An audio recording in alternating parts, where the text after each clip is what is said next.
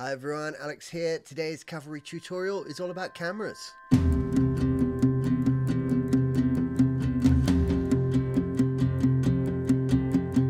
Okay, so today primarily my goal is just to go through and show you how to use cameras, how to make one, how to set them up, how to set a shape up so that it is 2.5D, and just a few of the shortcuts and tips and tricks that you can do with cameras. So first things first is you need to make a camera. You can do this multiple ways. You can either Alt or Options click on the camera icon in the toolbar here.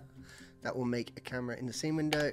There's also a button in the shelf at the top right of the screen, or if you want you can go to the quick add menu via Control, Command and full stop and just search for a camera that way. Now with a camera in your scene window you can click on it and you can load its attributes and you can edit position, look at. None of this means anything until you've got something in the viewport, but there is an option in the grid menu where you can show a 3D grid which will look flat initially, but I've created this quick axis thing so that now when I go onto the camera we can have a look and see what we're looking at. The viewport camera tools will only work when the camera tool is selected, but if you've got this tool help button at the top left on, you'll be able to see at the bottom left of the viewport what the buttons do. So you've got Alt, which will track the camera left and right, or you can Control to orbit and spin the camera about.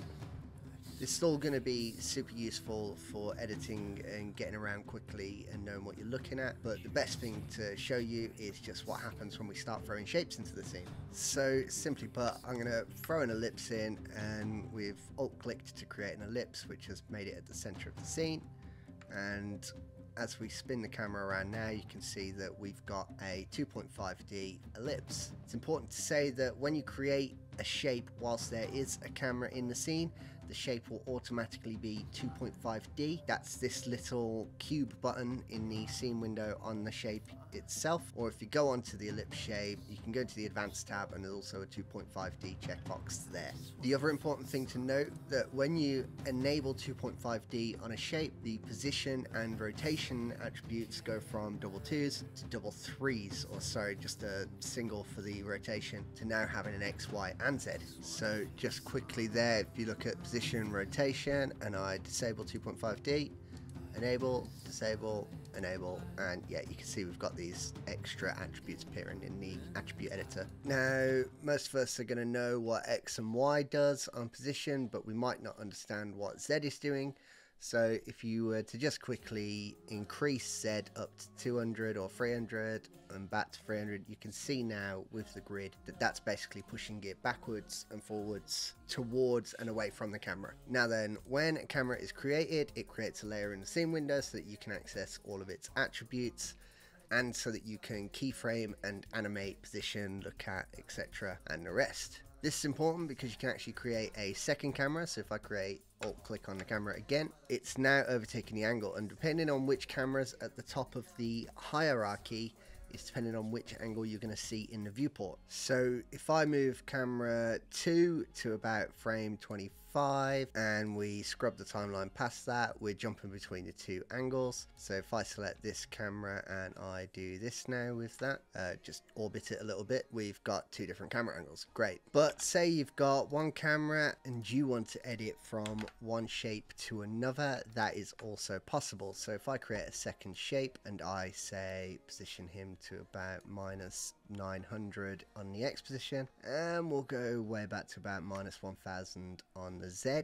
So if I just disable live mode a minute and I load the camera into the attribute editor, there's a button here called fit to view, and this will open up a little window, and it's got a button there and a margin attribute. This button is going to fit any selected shape into the center of the viewport. So if I select the ellipse now and then press fit to view, it's centered that ellipse. Where it gets cool though, if I select the camera again and then just press K to add keyframes to all of these positions, and then move to a position further down the timeline, I can then select the rectangle shape and press fit to view again, and we've automatically added keyframes to the camera already. So when we scrub across here, we're zooming from one shape to the other. Let me just hide the Z-axis.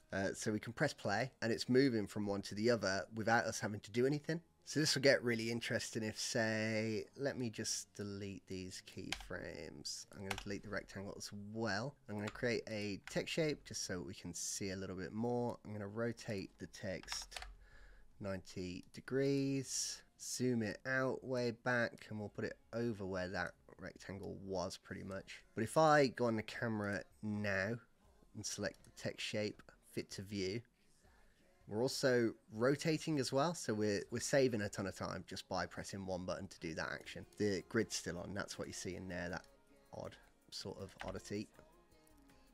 This is absolute time saver, especially if you're doing things like lyric videos and you just want the camera to pan from one line of text to the other. Great setup. Okay, so you've probably noticed there's another button on the camera here called distribute and scale. I'm going to go into a new composition to explain this one, I think. So I'm going to make 4 random shapes and we'll position them anywhere in the viewport, and then we'll create a camera and make all of these shapes 2.5D.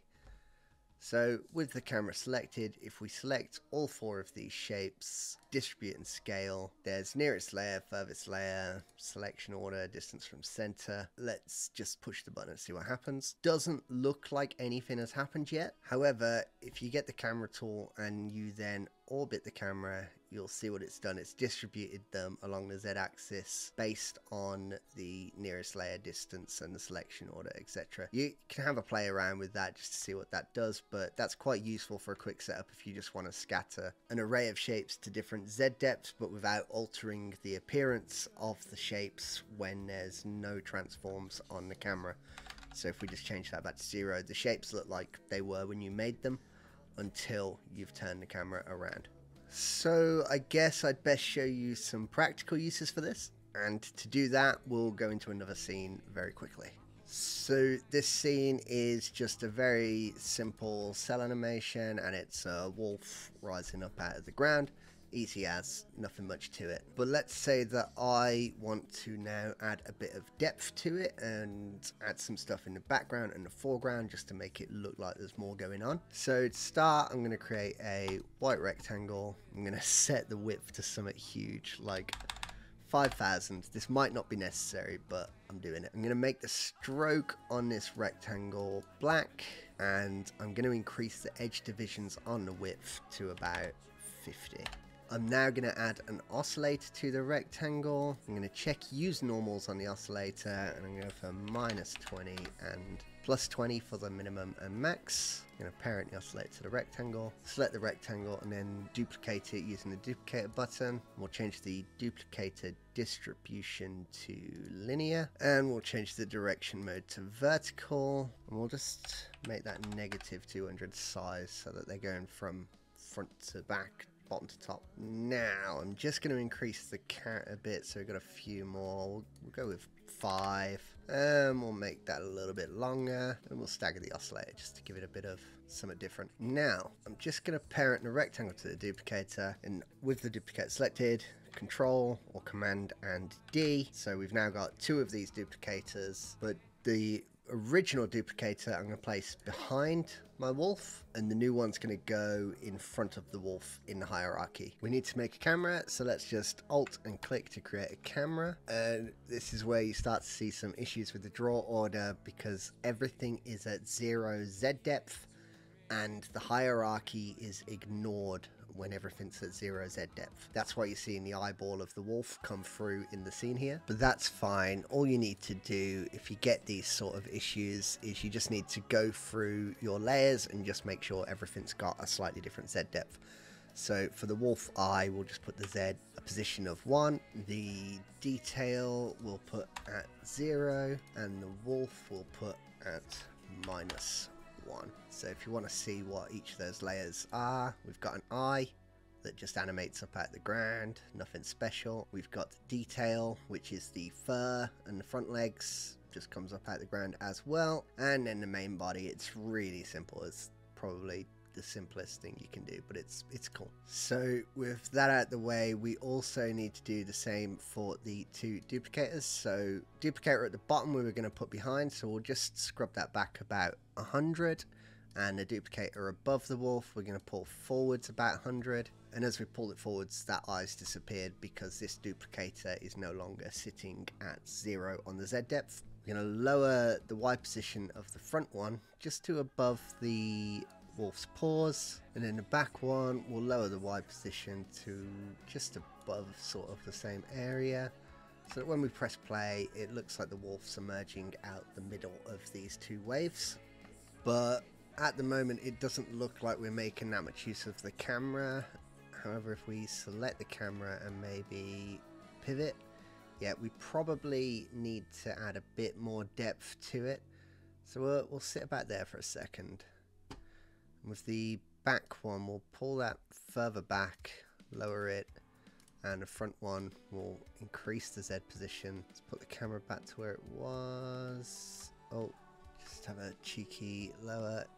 Yeah, I think we're starting to sort of see what we're after in a bit of Z depth, and making that depth of field sort of actually have an impact on what we're doing.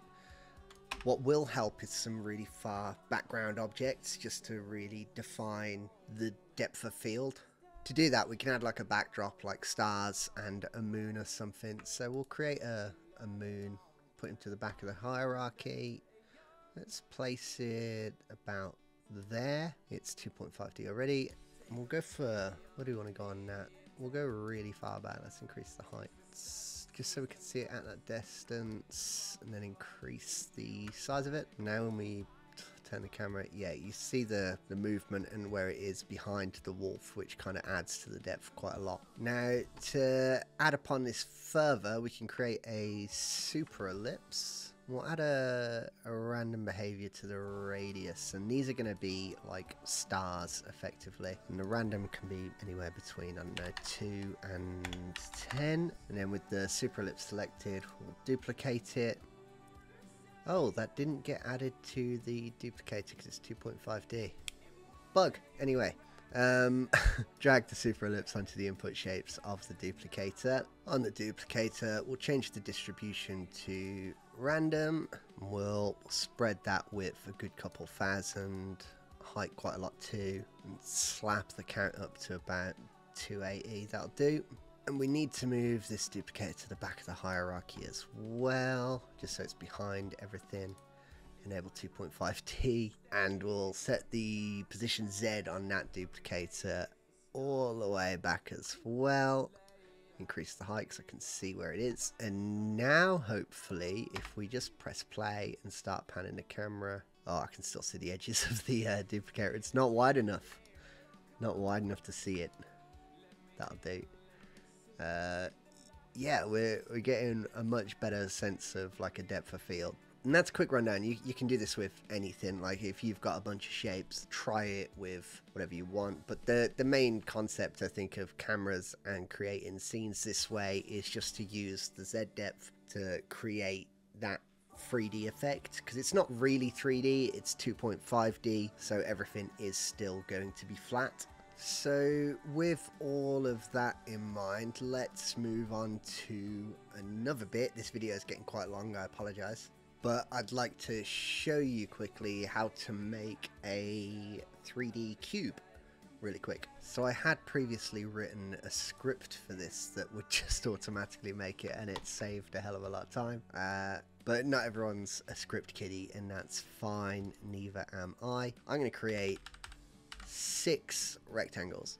So this is where it can get a little bit confusing. We've got 6 rectangles, and these represent the 6 sides of a singular cube, and we need to place these all so that when we rotate the camera they look like a cube. So without wasting any time, the rectangle shape, I'm going to edit position Z to 100. Rectangle shape 1, I'm going to edit position Z to -100. Rectangle shape 2, I'm going to edit position Y to 100, and I'm going to edit position X on there to 90. And number 3, I'm going to edit position Y to -100, and I'm going to edit position X to -90. And then rectangle shape 4, we're going to go position X at 100, and we're going to edit position Y to 90. And then rectangle shape 5, we're going to go for X -100, and rotation Y -90. And then when we create a camera now and we start panning, we've got a cube, but you can't tell because it's all the same color. So let's just run each shape a different color from the palette. This shouldn't take too long.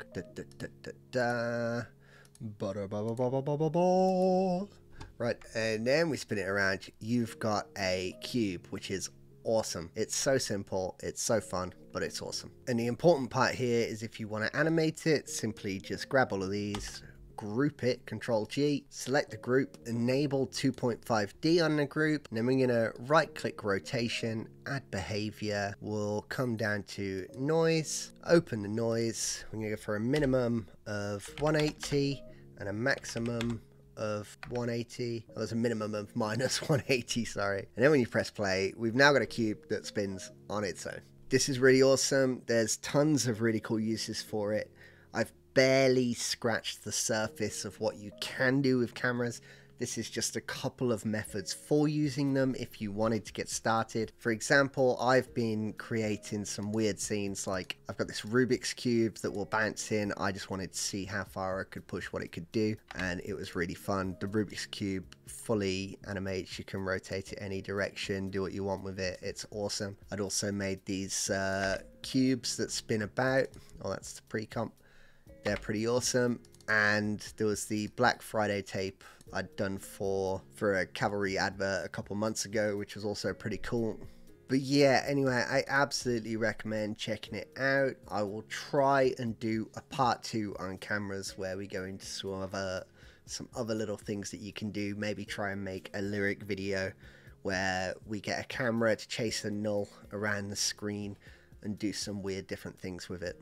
So anyway, I'm Alex. This has been an introduction to cameras in Cavalry. Thanks for watching. Please like and subscribe. Let me know if you have any requests for tutorials you want to see, and I will try and get them done as soon as possible. I will also try and get some of these scenes uploaded to Scenery, because Scenery is such a great source of educational content for anyone learning Cavalry. You can go over there and find all sorts of scenes that are pre-made by other Cavalry users, and it's a great way to dissect a scene and see what you're looking at and see what other people are using Cavalry for. I'll drop a link below the video for that. But once again, thanks for watching and goodbye.